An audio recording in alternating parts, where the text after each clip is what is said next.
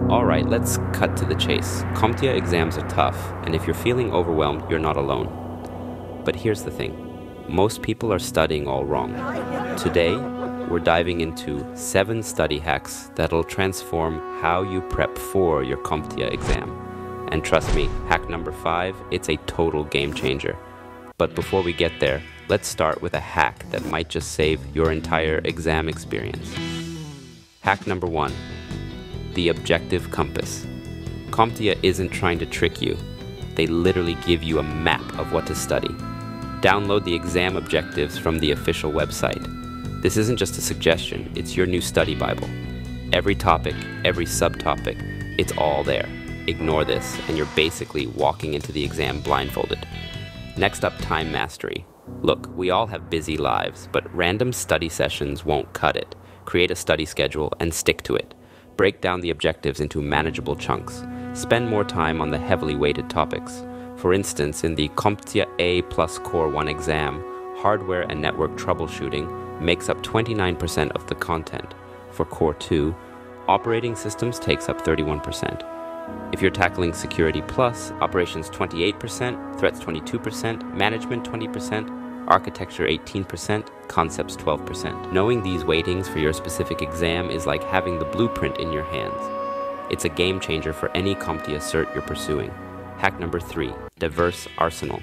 Textbooks are great, but they're not enough.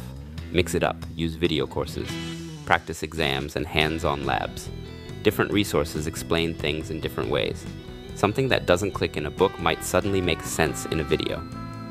4th hack, active learning. Stop passive reading. It doesn't work. Instead, teach the concepts to your dog, your plant, or your mirror. Sounds crazy? Maybe. But explaining DHCP to your houseplant forces your brain to really understand the concept, not just memorize it. Hack 5 is a game changer. Simulated pressure.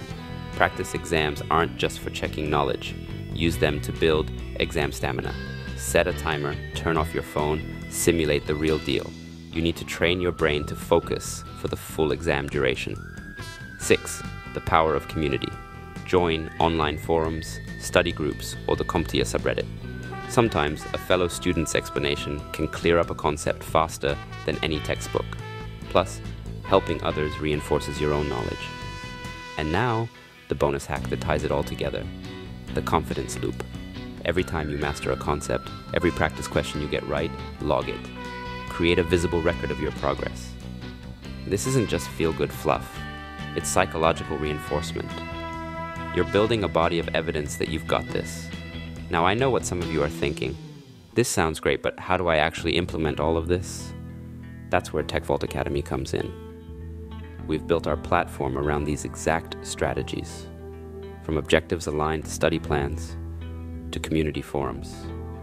We've got the tools to put these hacks into action. Remember, in IT, it's not just about what you know, it's about how you learn and adapt. Master these study hacks, and you're not just preparing for an exam. You're building skills that'll serve you throughout your entire tech career. So which hack are you going to try first? Drop a comment below, and if you're ready to take your CompTIA prep to the next level, head over to techvaultacademy.com. Let's ace this exam together.